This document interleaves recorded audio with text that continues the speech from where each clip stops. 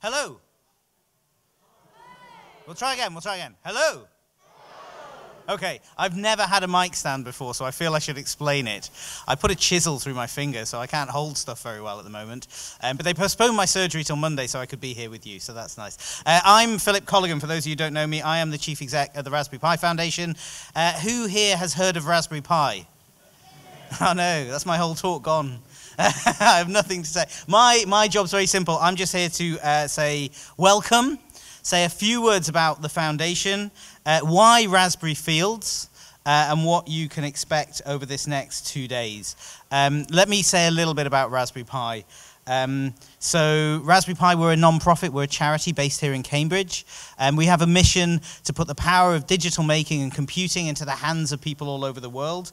And what do we mean? We mean many millions more people should know how to create with technology, not just consume. We want more inventors, more engineers, more digital creators. Our founders, there's some of them here today. I can see at least one of them. Is Eben here? Where's Eben? He's around somewhere.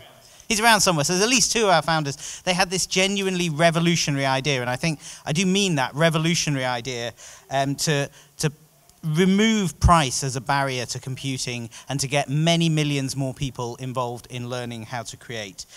We do 4 things at the foundation. We do product. I'm sure many of you have seen the Raspberry Pi product. Over 20 million now out there in the wild.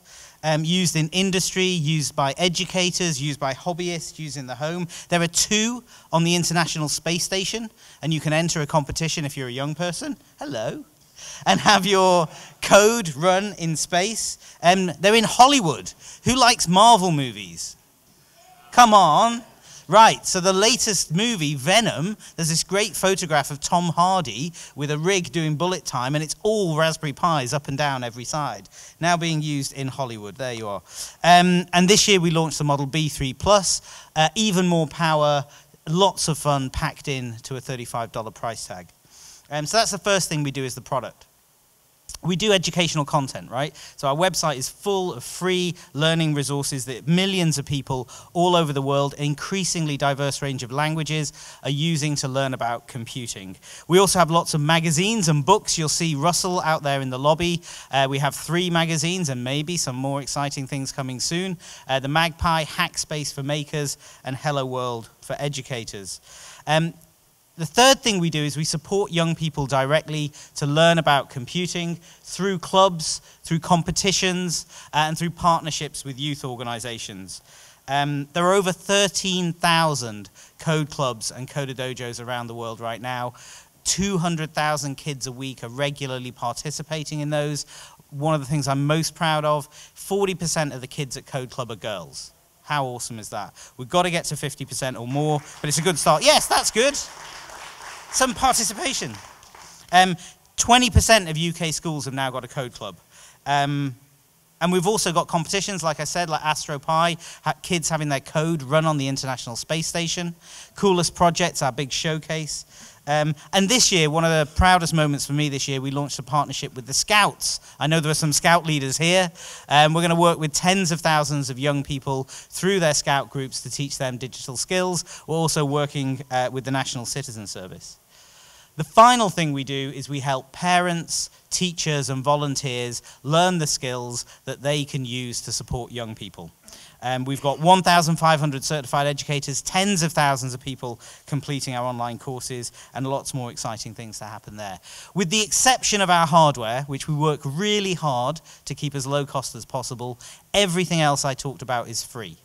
And that's one of the most important things for us. We're trying to remove price as a barrier to owning a powerful computer, and we want to remove price completely as a factor in learning new skills. We don't think people should have to pay for that at all. That's important to us. That's possible because of our business model. So we're a charity that owns a computer company. And it's also possible because we have an amazing group of sponsors and donors. Many of the big technology companies in the world back our work, and that enables us to deliver it for free. But more than the money, It's possible because we have tens of thousands of people in our community who support our code clubs, who work in schools, who develop our educational resources and moderate our online forums, and they do it all for free as volunteers. And that's why we're doing Raspberry Fields, is to say thank you to all of you who are involved in making this thing happen. Are there any teachers here? Teachers. So can I just say a massive thank you to teachers and to say it's almost the end of term. You've almost made it. What have you got? A couple of weeks left. Hang on in there. 1 week left, is it? 3 weeks left. Okay, hang on in there. It's good to see you out. You almost said, but thank you to the educators. Have we got anybody here who's involved in volunteering at code clubs, coder dojos, scout groups, Raspberry Jams, creating educational resources, and the teachers? Could all of you just stand up for a moment? And the teachers? And can the rest of us just say a massive thank you to these heroes? Thank you. Thank you. You can sit down. What I love is that Pete Lomas, who's one of the people who volunteers most hours in the world for this, just sat down. No, thank you. Not me at all. That's great. We don't say thank you nearly enough, and that's why we thought we'd throw a festival.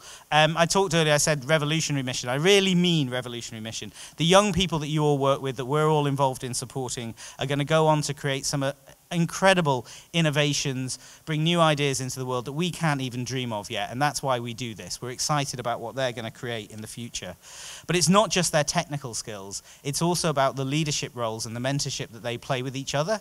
I was volunteering at my son's code club this week, and one young girl there was building a chatbot, one of our favorite projects for early Scratch, first project on Scratch, and she needed some help. And she didn't turn to the teacher, she didn't turn to me as the volunteer, I'm like, okay. She turned to one of her peers and asked them for help.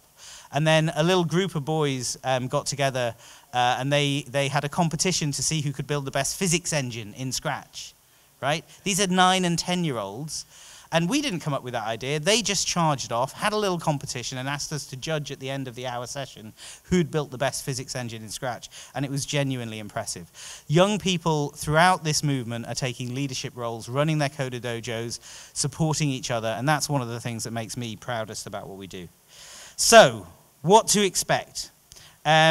I'm sure some of you have seen, the team have done an amazing job at turning the Junction, which is one of my favorite venues, into a festival. We've got a showcase of amazing creations by members of the community. Lots of talks and show and tells happening on the stages in here, and there's a room next door. There's some shopping to do. There's some drop-in workshops. You don't need to have booked anything. You can just rock up. There are food trucks and ice creams. My friend here is going to eat 5 ice creams, I think, is what she said. And if you've got one of these on, you can come and go as you please throughout today. I think you need a separate ticket for tomorrow. Oh, and at the end of the day, like my heart beats so fast when I say this, we have Ada closing the show at 5, I want to say. 5:30 in this room. So I would get here a little bit early because this is going to be packed, and this is one of the things I'm most excited about all weekend. So we're going to end with 2 things. Firstly, I want to do a few more thank yous, and then Alex is going to help us try and do something. Yes? Yes. In order for Alex to help us try and do something, I think what I really need is some of you around the green chairs to move on to the red chairs. So we're going to do that in 30 seconds. But first I want to say thank you to 3 groups of people. Firstly, to the Cambridge Junction. Are any of you from Cambridge or the surrounding area? Okay, do you know the Junction? Great. This is like a jewel in the crown in Cambridge, the amazing things that happen here. I know them well. I come here all the time with my family and my kids. It's so generous of them to let us take over the whole place for 2 days. And the team coming in and helping us out is just fantastic. So a big thank you to the Junction.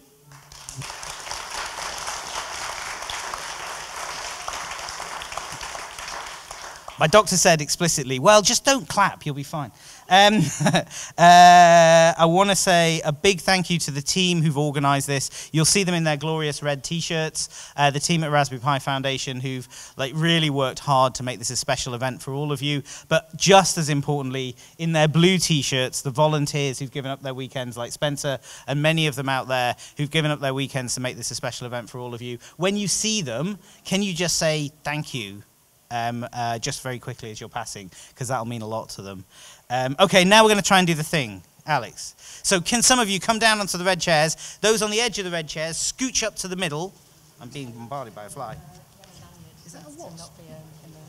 Oh, if anyone has a yellow lanyard on, like you, this is going to be a photograph, so you might want to be outside of the red chairs. Thank you. Okay. All right. I don't know. We haven't rehearsed this. Yeah, this is completely. This is Alex, everybody. Hi. If you're involved in watching us on social media, it's Alex's fault. All of it is Alex's fault. Everything is me. What we're going to do is we are going to do 3, 2, 1, throw our arms in the air wildly. God, that's cozy now. Throw our arms in the air wildly. There's some spaces at the front down here. And say Raspberry Fields. Is that okay? Yeah, we're going to do a GIF. It's going to be on Instagram, so okay. if you have Instagram, check us out. I'm going to go down there. Yeah, excellent. Right, hold on. We're going to try a couple of attempts of this because, you know. Right, hold on, right. So we've got to do it this way for Instagram, so we're really going to try and get everyone in. Oh, yeah, let's move them. Yeah. Spencer, come on.